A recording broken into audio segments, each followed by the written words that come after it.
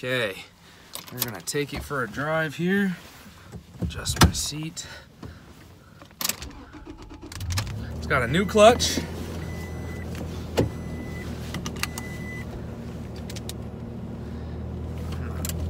Take the brake off here. Now you'll have to excuse me, I normally drive automatic vehicles, but there's first gear. Here's second. Pretty smooth. Not a lot of resistance from your transmission. And of course, now I'm in third here. And my hand's off the shifter. It's not falling out of gear. And it wasn't pulling on for first or second either, but here I'm gonna pull it out onto the road here real quick and then we'll turn it around. Here's first gear again. And second, no slippage. We're staying in gear.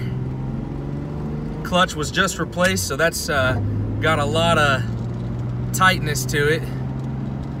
It's nice and tight. And then fourth gear, hands off. I'm gonna come up to a stop sign or a stoplight here.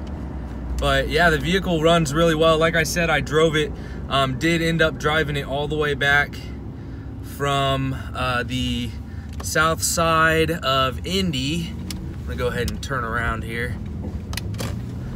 She gets into fifth and sixth gear just fine, reverse just fine. In fact, I'll go ahead and show you reverse here.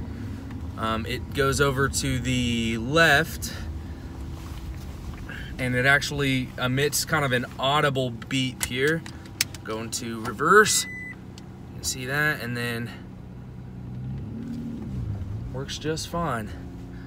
So shifting real well. I hesitate to say it needs transmission work because it's running great, but I don't want to say that in 50,000 miles it won't need a new transmission dropped in. Again though, with the price on this, you could throw $1,000 into it. The brake engaged there and working just fine. Foot off the clutch, still running great. I'll kind of show this to you real quick because I don't want you to be surprised by this. The shifter does come off. It's got the threads there. They look good.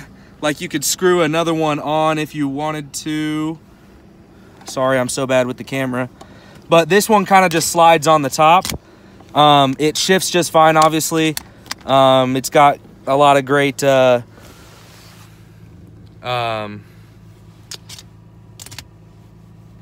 drivability. Sorry, but driving real good. So hoping that you come up from Tennessee. I know that's a heck of a drive, but really hoping you come up and make us an offer on this. Throw a new shifter on, and like I said over the phone, I would just drive it until it gives you some transmission problems and worry about it then. But it's going to be a good deal of a truck for somebody. Thanks for your time.